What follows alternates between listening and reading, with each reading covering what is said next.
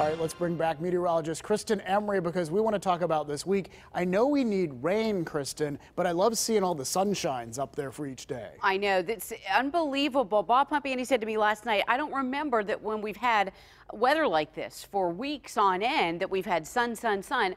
The bad news is we are in abnormally dry conditions again on the drought monitor for southwestern Pennsylvania.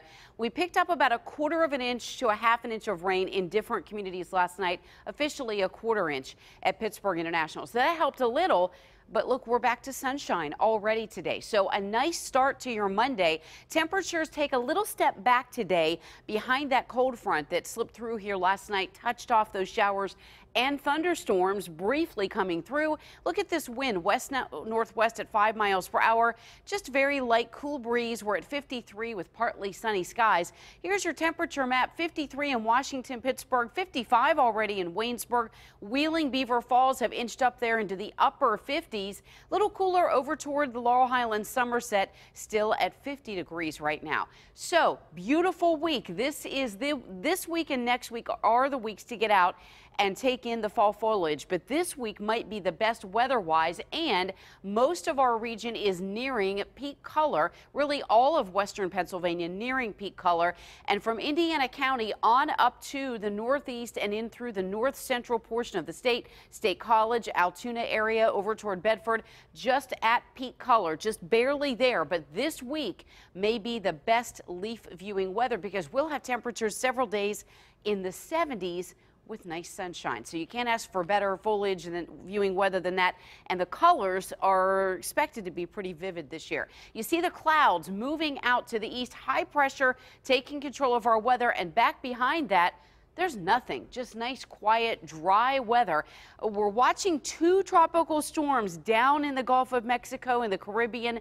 One of them expected to approach the Gulf Coast later this week. Right now, not looking at any impact on our weather, and we're looking at really a quiet weather pattern the next 7 days as we head through this afternoon. Upper 50s to lower 60s. Partly to mostly sunny, and then tonight clear skies. Tomorrow, look at this, we make a run in the upper 60s, close to 70 across much of the area. Wednesday morning, lows only in the mid to upper 50s, and by Wednesday afternoon, Gulf weather, lawn mowing, time to grill dinner, maybe 1 or 2 last times, get out and look at the leaves.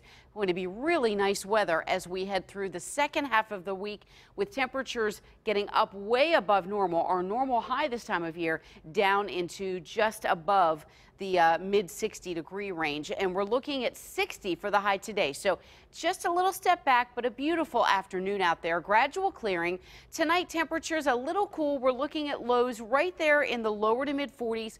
Tomorrow night we're looking at temperatures that will take a little jump up, and the rest of the week it's kind of up and down for those lows. But look at these highs. 68 tomorrow. We're up to 72 Wednesday. A little step back behind a weak cold front.